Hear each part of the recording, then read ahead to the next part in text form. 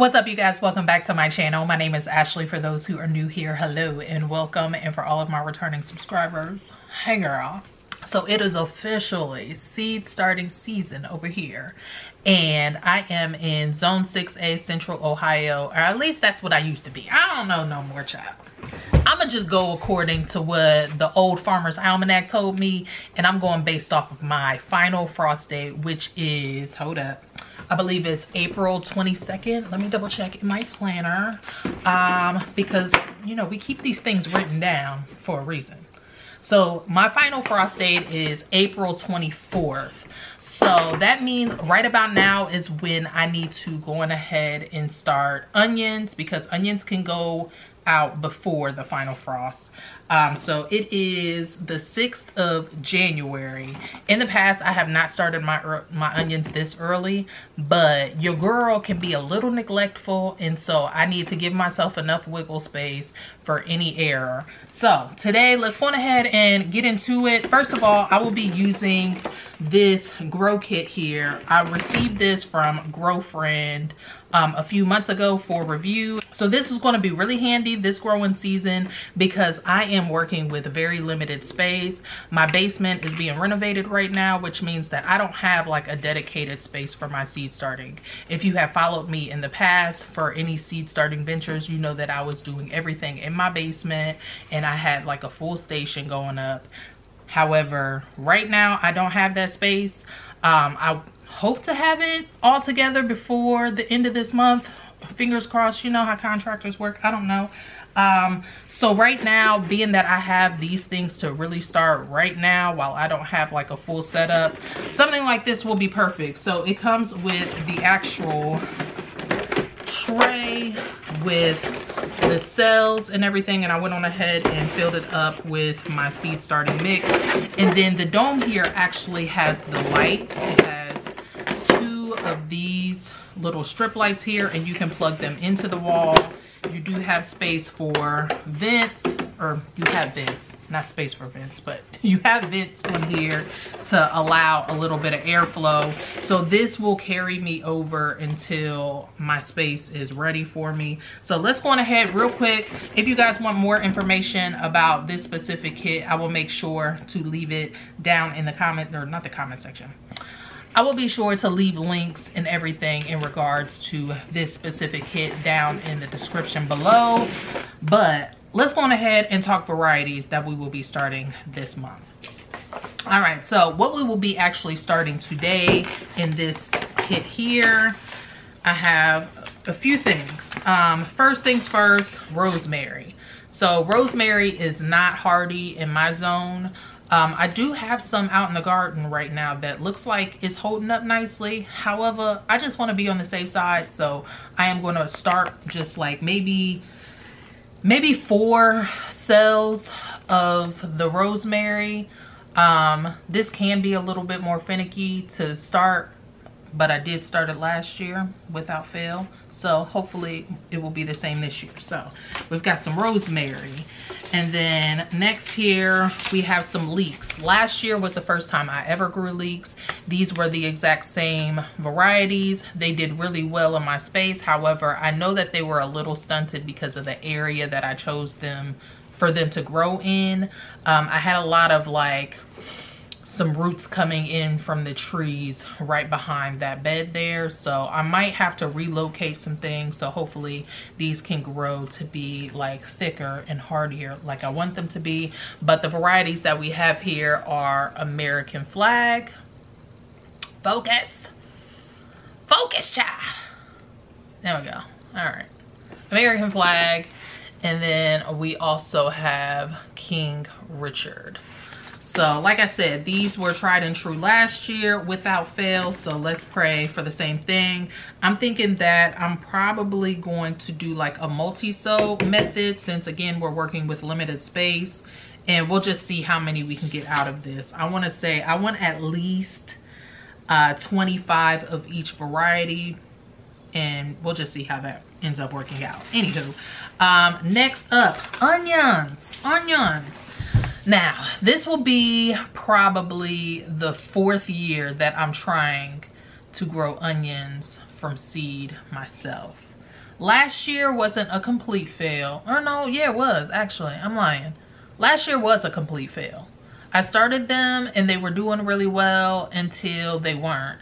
And per you guys' recommendations, everybody who commented underneath that post from last year, I appreciate you because I learned a few things. I am going to allow for these to dry out before I water them again, and then also I need to fertilize more even at this seed starting stage. So the varieties that I will be growing are Walla Walla, and these are just 2 different packets here. One packet is new, this packet is from last year. They always say, or I don't know, it's recommended that you grow onions from new seed every year, which is why I'm working with both. I just didn't want the older one to go to waste. So we have some Walla Walla. We have the Flat of Italy, which I have attempted to grow these before as well. And then bunching onions I always do really good at. And I think it's, I don't know what it is. Anyways, we have White Lisbon. I believe that's how you pronounce that. I don't know, child. Onion, which is like a bunching onion. And then today, I don't know how exactly I'm gonna get these going, but I'm gonna figure something out and we'll circle back around. But I want to get some moringa started as well. This is a dwarf moringa, perennial, often grown annual. So this can continue to grow. So what I'm thinking that I'll do with this, I'll get this started in like a small cell tray, and I'm thinking about maybe putting it in a fabric pot. That way at the end of the season, I can pull this indoors to continue to grow it on. So yeah, maybe won't be starting this today, but we'll see. So without further ado, baby, there's nothing to it but to do it. This process is not difficult. So if you guys have never grown things from seed before, understand that first of all, you might get some failure. You know, like I said, this is my 4th year trying at growing onions, growing my own onions from seed. But I'm gonna keep trying again. So let's go on ahead. Oh, let's get into it.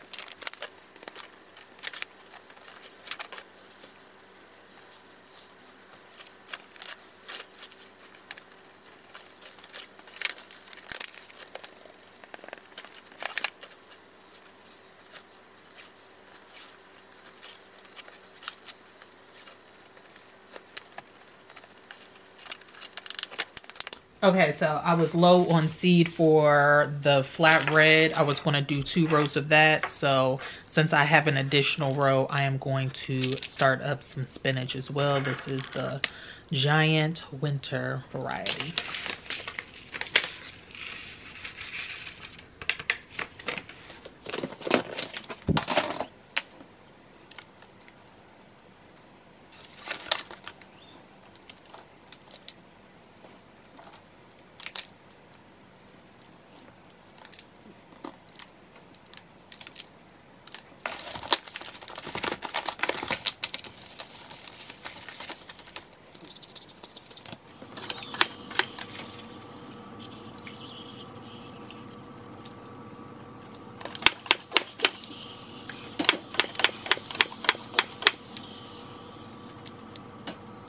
Y'all, cool discovery. So first of all, I could not have planned this any better.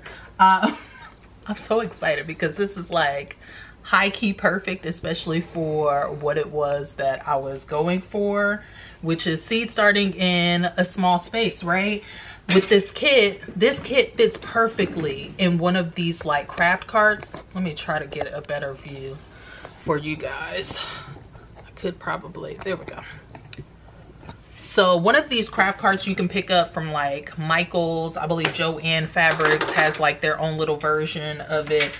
But I typically use these around the house for like, you know, crafts, arts, etc. But I had this empty one laying around, and I believe one of my kids put like just some of the items that I had laying around for my gardening stuff in here. And I was like, oh, okay, this might be my little gardening craft cart.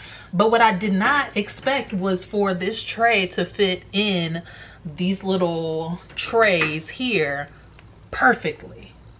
So, I mean, like I said, I could not have planned this any better. So, boom, we've got our tray in here. You see me just water these in. So, let's go on ahead and get the dome on. Like so, like that. I went on ahead and I plugged it in. So I'll show you all of the, let me grab a comfortable seat here, pull you guys in. So there we go.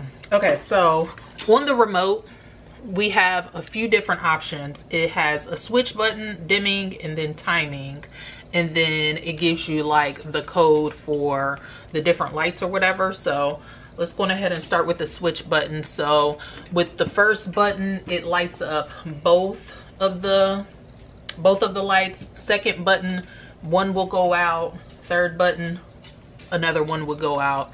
And then the fourth button, it goes off. So obviously I want both of them on to get started. And then we have, I believe it's 5 lighting options. So that's number 1, or no, that's number 1, number 2, number 3, number 4, 5. So you've got all those options for brightness, and then I'm gonna put it on the dimmest for right now just because, you know, I'm trying to film here. So then we have the timing button, and I don't know if you guys are going to be able to see that really well because there's a lot going on here. But up top it has red is code for 3 hours, blue is code for 6 hours, and then blue and red is 12 hours. So eventually I'm going to run this on the full 12-hour cycle. What I plan to do is in the morning, it doesn't need any lights right now to germinate. So in the morning, I will turn this on at 8 a.m. and I will put it on the 12-hour cycle. That way these seeds will begin to germinate beautifully. But what else did I put on this cart? Because like I said, this is about to be my little dedicated seed starting cart because I don't have a dedicated space right now. But this is such a just a small bloop. This is such a small footprint in my house, and it is absolutely perfect. So I went on ahead and I put my little bucket of all of my supplies and seeds that I'll be using for all of the upcoming weeks of seed starting. And right now I put my planter in here.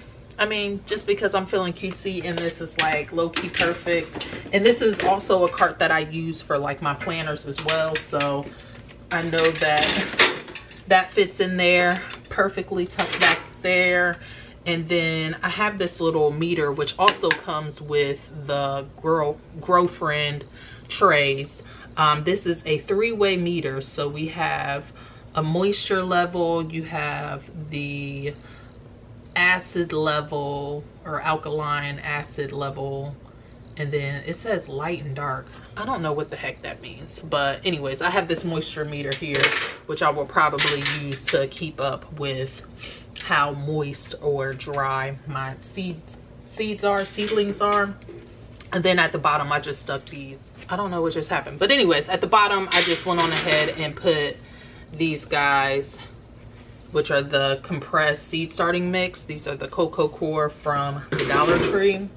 So yeah, this is the space that will be dedicated to my seed starting, at least until I have more space. I am beyond impressed how this whole little situation turned out. So hopefully you guys are as inspired as I am working in your small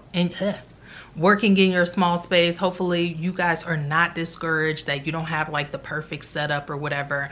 But I like things to be tidy and like, you know, look halfway aesthetic. And this totally pulls things together nicely. I also ended up putting my little water sprayer at the bottom there. So everything is tucked away beautifully. I think my whole family will be very much appreciative that I won't have stuff scattered all over the place in my house, because I normally would totally do something like that.